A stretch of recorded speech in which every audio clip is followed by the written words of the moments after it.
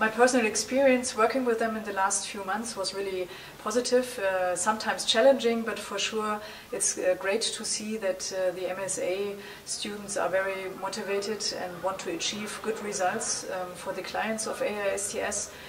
So overall a very good experience, and I can only recommend to take advantage of the team projects of AISTS. The experience with the team project was very successful in the sense that we had regular catch-up, and all the questions they asked us helped us to really further define and refine the project's objectives, the deliverables, and it was a very fruitful exchange. The team brought a bit of fresh air and a fresh eye on the subject that we were focusing on, so very positive experience, one to repeat for sure. It's been very interesting.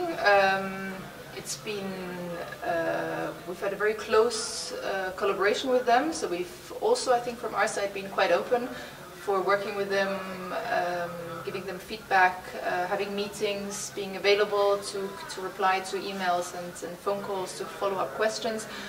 But it's been a very, very proactive team. They've worked well together. They had a clear definition of who's responsible for what in the project. And it's been a collaboration like you kind of expect, and the benefit is that they're close by here to our organization, so we can have personal meetings throughout the months. Working with the participants over the last 8 months has been quite exciting. It's nice to work with students, especially because they're always exposed to all the theory in class, and so they can directly implement it in the real-life situations. Over the past few months in working with the team project participants, they've showed a tremendous level of professionalism, enthusiasm, and excitement over the project, knowing that they're able to provide tangible results and support to the project that we ask them to support us on.